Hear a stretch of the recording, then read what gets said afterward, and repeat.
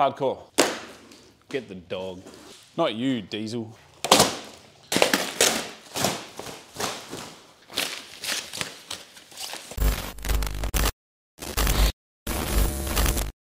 Right, so behind me is a King's flat rack, roof platform, whatever you want to bloody call it. Now this is from Full Drive Supercenter, very well known for rusting out, so quality is not there, but budget is there. This thing is only $400 for the whole thing, and it should be pretty easy to actually adapt this to our Triton because it isn't technically made for our Triton, but it does fit a Pajero. I'm pretty sure that they've got the same roof. So what I'm thinking is I'll take a measurement of the Triton, we'll figure out exactly where we need to cut it, and let's say it lands right about here.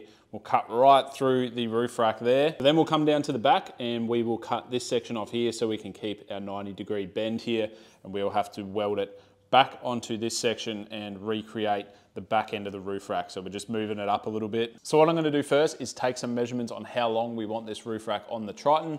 Then we're gonna come over here and start cutting into this brand new roof rack. And hopefully if it starts rusting out, Kings will still accept a cut down roof rack for a warranty return. We'll see how that goes. We also got young Diesel in the workshop today to give us a hand, but as you guys know, he's the laziest apprentice on the planet. So I'll probably have to get a new apprentice soon and start advertising for that. Come on, Diesel, you gonna do anything? Buddy? That's all he does all day.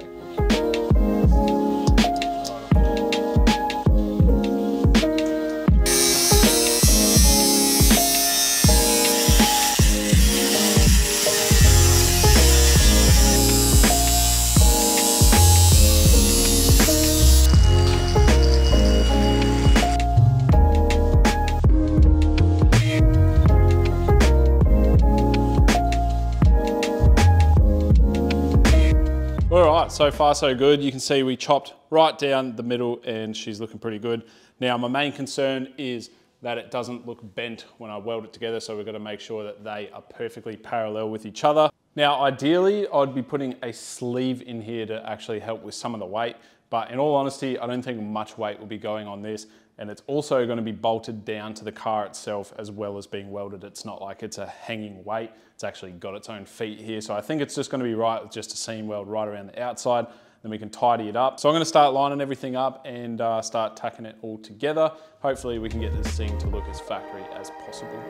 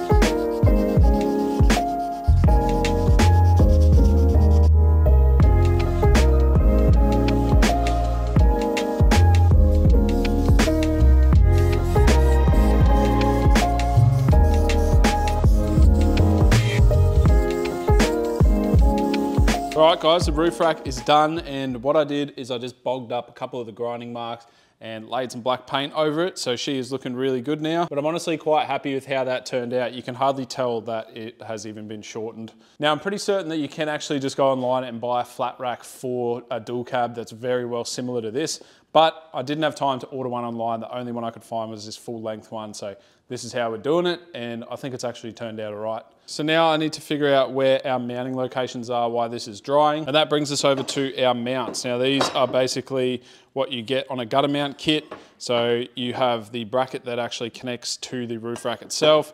You then have this piece here that connects to that bracket, and that sits in your gutter. And then you have a clamp that comes over the top of it like that. And this basically just sandwiches on your gutter. So what I'm gonna do is pull the Triton in. We're gonna start measuring how far away these brackets need to get. Then we can pre-fit them to our rack. And then we can hopefully lift the rack up by ourselves and get it installed.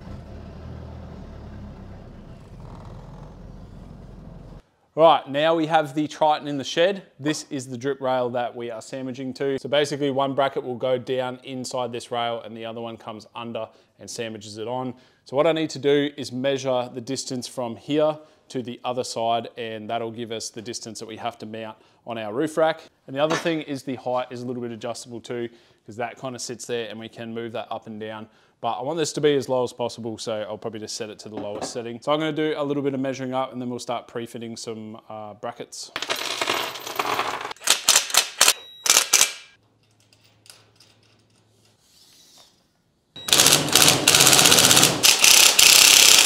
Righto guys, the rack is now done. I've got all 4 mounts tidied up. Everything's nice and tight, the paint's dry, and she's ready to rumble and ready to go on top of the Triton. So I'm gonna try and manhandle it on top of the tray and then on top of the car. We'll center it up and hopefully we'll get a nice position and then we'll tighten it up and we'll have a bloody roof rack on the Triton.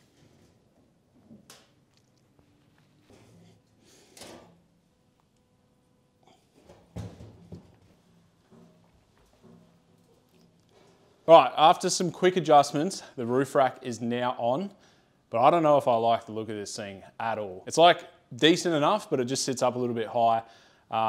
But I'll let you guys have a look, see what you reckon. I am gonna be chucking a light bar on it today, which will help a lot. Let's have a look. Let's see what you guys think. That's it, guys. It looks not too bad, I guess. Actually, it looks a lot better on camera than it does in real life.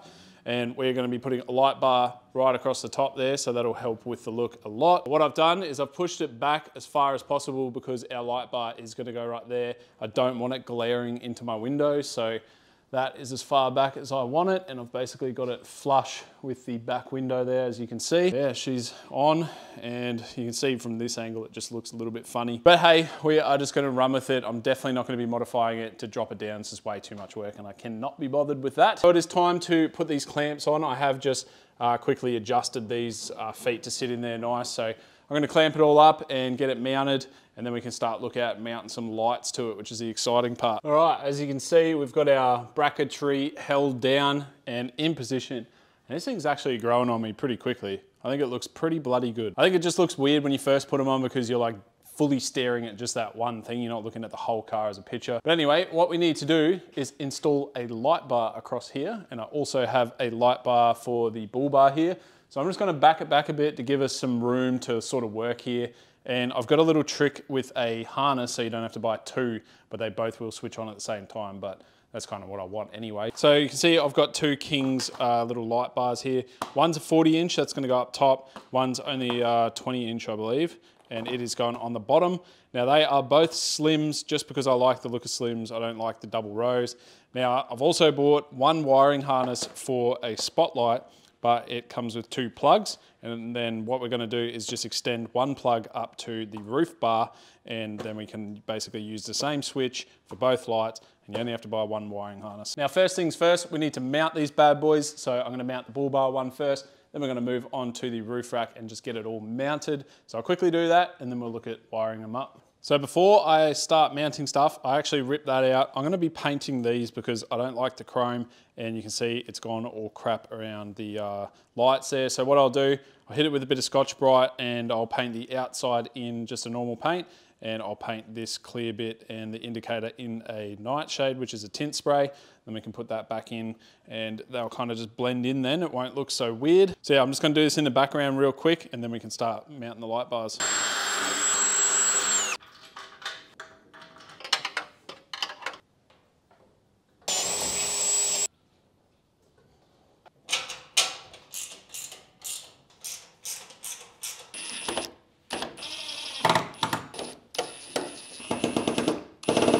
This thing has actually turned out so sick. I'm very, very stoked with how this looks. We've got the slim light bar on the front, the slim light bar on the roof rack. Originally, I was thinking that that roof rack was too high, but now I think it's perfect with the light bar underneath it. So we've got the light bar up the top, light bar down the bottom, and she is looking like a proper bloody rig now. So there it is, guys. This is basically its final form of how it's gonna look. The roof rack definitely just ties it in, It makes it look a lot better. Now, I did also mount these tinted indicators now. I did go a little bit too heavy on the tint there. So they're basically just black now, but anyway, they look really good. Now, if you're wondering how I did it, I actually use this product called Nightshade. Now, it is like a tint spray. You can buy that from just about any parts store at the moment. And it also got sanded. I don't know where the Scotch-Brite pad is, but I use like a sponge, like a Scotch-Brite pad.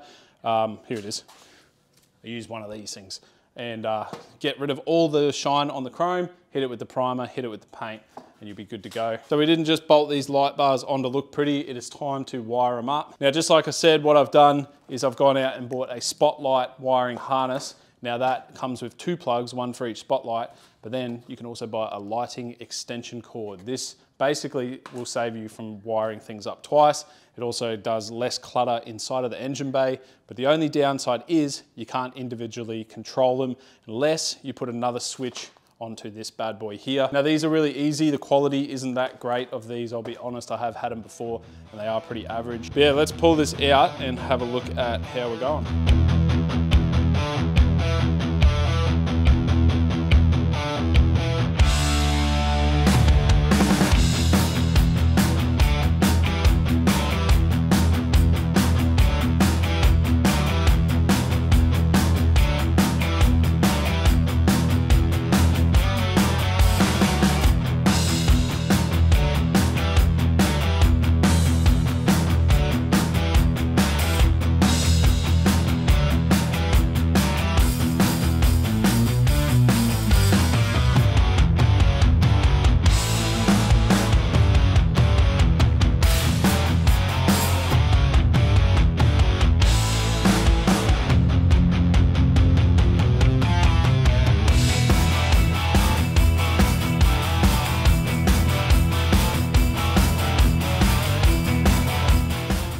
All right, it's actually the next day. I ran out of time last night, but as you've seen, we got the lights all wired up and they're working on their switch. So I mounted the relay just here. It was actually the best spot I could find to tuck all the wires and hide them away. We've got our positive and negative hooked up. It is also hooked into our lights down there. You can see I've ran the switch wire through the grommet just here, and then you can see one plug there, and then the other plug actually goes down to the light bar. Now I didn't actually have to extend the harness at all for the plugs. I actually had enough of the spotlight lead to come up to here and one to the light bar, so that was really good. One thing that's really annoying about mounting something on the roof like that is you have to run the wire up the side of the window like that. And there was no really nice way to do this. I kind of had to massage that wire in and under there.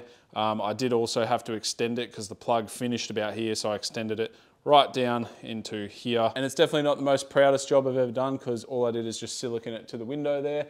But as you can see, it goes up to the light bar. So I had a blank spot here, so I've used that. That is on and off. So you can see when I turn the key on, headlights on, flick that to on, and then we push forward for high beam. Our lights start working, so back, you can see flashing, and then we get a red light on that switch. So I'll just shut this bonnet so you guys can see properly. Woo, that's bright. That is bloody bright. So there you have it, guys. All the lights are working. That looks absolutely sick. There's actually only a few globes left in this car. We've changed just about everything to LEDs. Now our tint strips, I did go really heavy on the tint so you can barely see that, but that's all right because you can actually just use some alcohol or something and get that off and redo it. Now the other thing I've done is with our Safari snorkel here, it was really faded. So I went ahead and painted that and it is looking so much better. It's still drying off a little bit. So there's only a few little things left to do, and that is basically I want to paint these windshield wipers. You can see the rust on them, they're just not looking good at all. So I'll get those off and get them painted.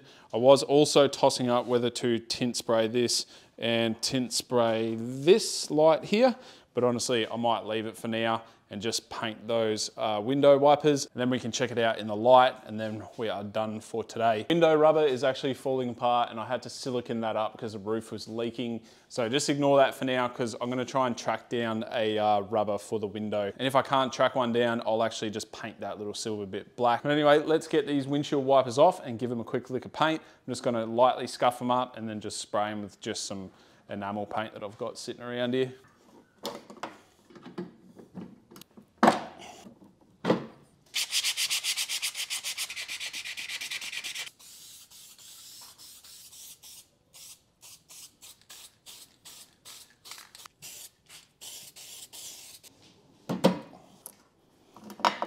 What a bloody rig, mate. Righto, they are all finished and painted up. I actually also painted this bit of metal here because it was starting to rust a little bit. So she is all nice and tidy. Now that is actually all we are gonna get done in today's video, but we do need to update the budget. So today's episode was actually the most expensive one.